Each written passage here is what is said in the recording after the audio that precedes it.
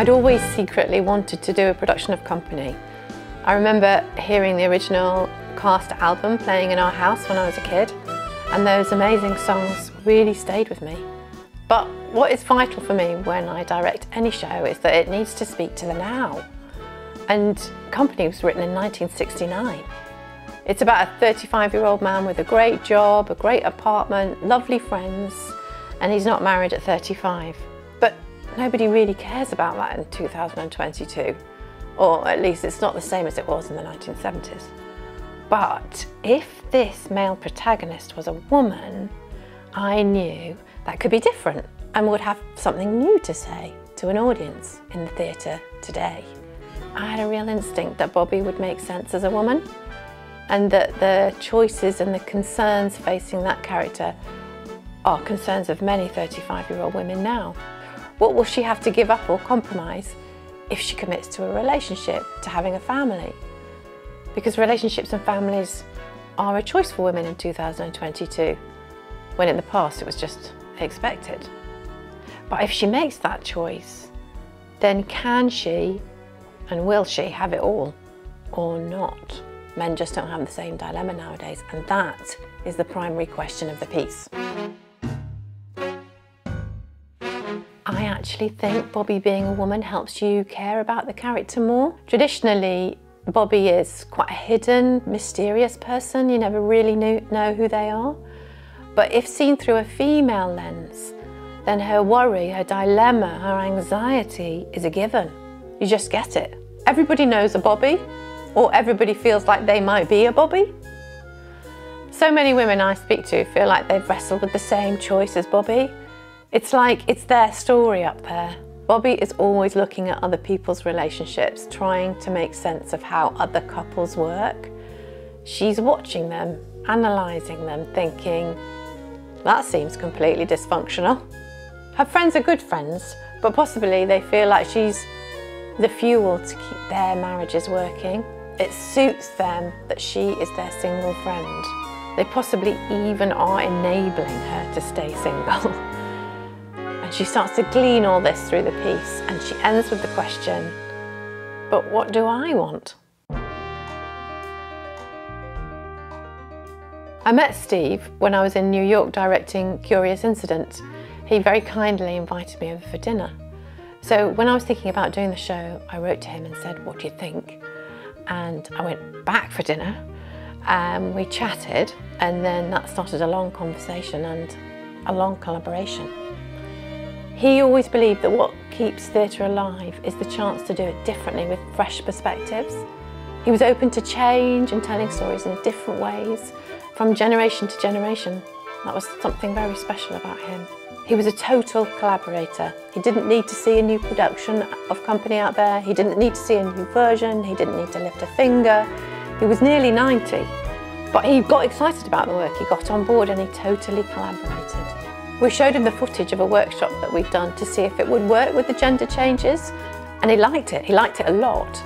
And then throughout the London production and then again on Broadway, he became part of the daily creative team and part of every discussion, and he got really involved. I would wake up in the morning to receive a late night email from New York, and I knew he'd been up perfecting a change of a lyric he thought could be better. Sondheim was really clear. We couldn't change George Firth's book, and it's a testament to George's writing that it totally stands the test of time.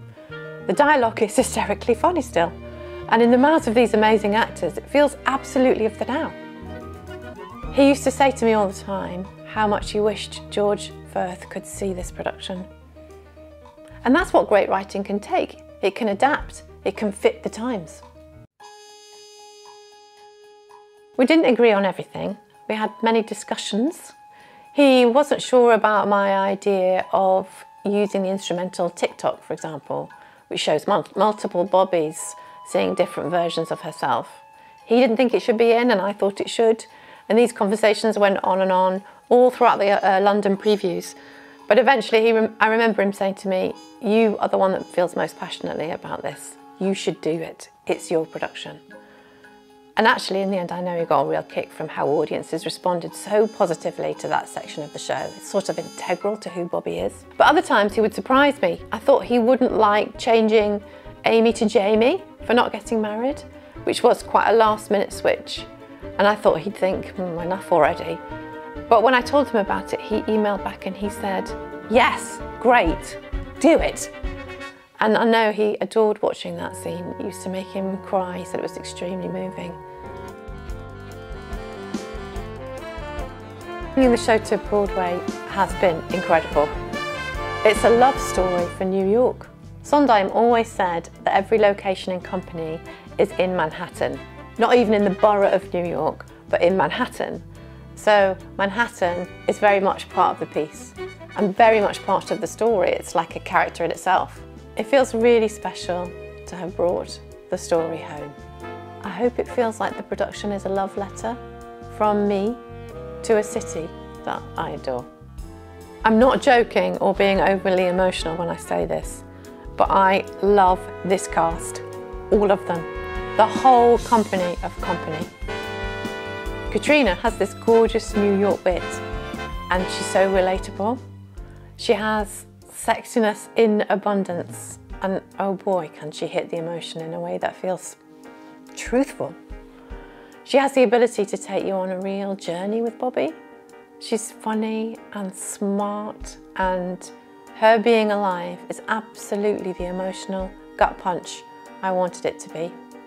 It was a dream come true for me to work with Patti LuPone in London and now to see her live and breathe Joanne on a Broadway stage. And to see the way the city has embraced her and cheered her to the rooftops every night, it is a real joy.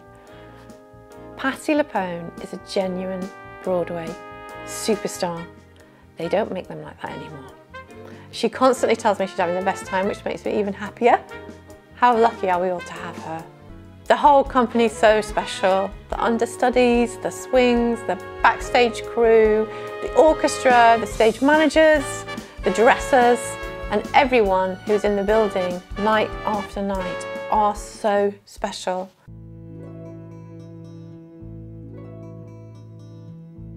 I think we're particularly bonded because we've been through a lot as a company over these last 2 years, but we stuck together. We began Broadway rehearsals in January 2020 and we started previews in February 2020. And then we were shut down for 21 months because of the pandemic. But during the shutdown, we all stayed in touch and we all vowed that company would come back. Theatre has always been and will always be vital. But there were times during the pandemic when I genuinely feared that theatre as an art form might disappear, that its very being was in danger of extinction. Would we actually be able to come back together in a room with strangers and have that shared experience that only theatre can deliver? As humans, we need stories to make sense of our lives. And after so much isolation, loneliness, anxiety, uncertainty, we all needed this story about being back in good company, literally. There are 2 nights I'll never forget until my dying day. The very first preview, probably one of the most amazing moments of my career.